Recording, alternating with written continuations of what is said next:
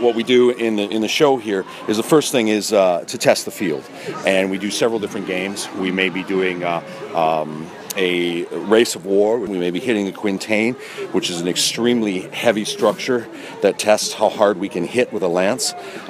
We also do something called head of the Tartar, which involves placing a cabbage on top of a post, and we ride down with sword in hand and attempt to cut the smallest piece off the top of the cabbage as we ride by.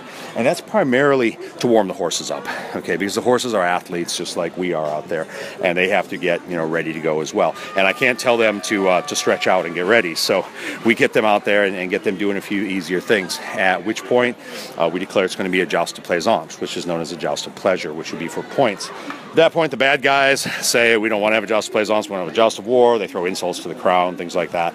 I, as the hero, so James Douglas of Scotland, announced that it is now going to be a joust of war.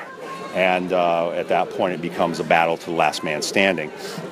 Two of us go into the list. We make anywhere between 3 and 5 passes, depending on how it goes. And the lance passes are real. The lances we're using, it's an 8-foot solid ash section with a 3-foot removable section that we use pine. Now, the pine is scored in a circular pattern at 1/4 inch, but that's just for horse safety.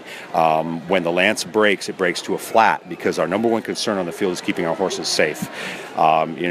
We choose to do this stuff, but our horses are our partners in this, and so we want to keep them safe at all times. But believe me, they still hit like a truck. And at that point, we come down off the horses. It moves to a ground fight.